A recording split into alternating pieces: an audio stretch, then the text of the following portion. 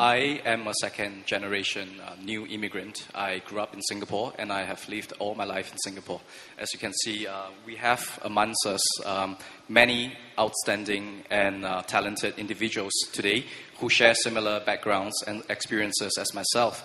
Having lived all our life in Singapore, we are either running businesses here in Singapore, working in the corporate world, and some of us even serving in government. And your question is? If I may ask you to dispense us sound advice, how and what do you think we should do? What kind of role should we adopt in order to succeed and also to deepen our roots here in Singapore? Thank you. Where does your father come from? My father is from Sichuan of China. Sichuan. Mother? Mother is from Sichuan as well. Have you been back to Sichuan? Many times, and I have deep ties with my hometown back in China. You've got relatives there? Definitely. Well, once you are educated here, if you come to Singapore before the age of 7 or 8 and you go to our schools here, you'll become a Singaporean in a normal course of events.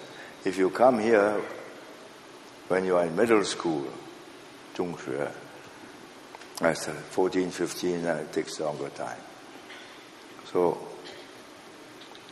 nobody hearing you talk now can imagine or can guess you come from Sichuan. Did you go back during the earthquake? When I'm in China, I'm being perceived as somebody from either Hong Kong, Taiwan, or from Singapore. Nobody would think that I'm from China anymore. Once you become educated here, you are Singaporean.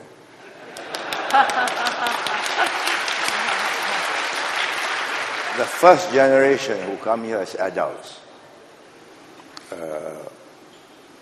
20 plus, 30 plus,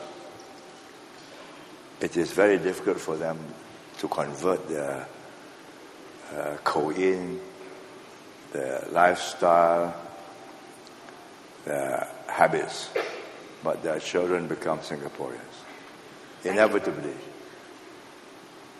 So I'm not too worried about it because I think in one generation everything will change.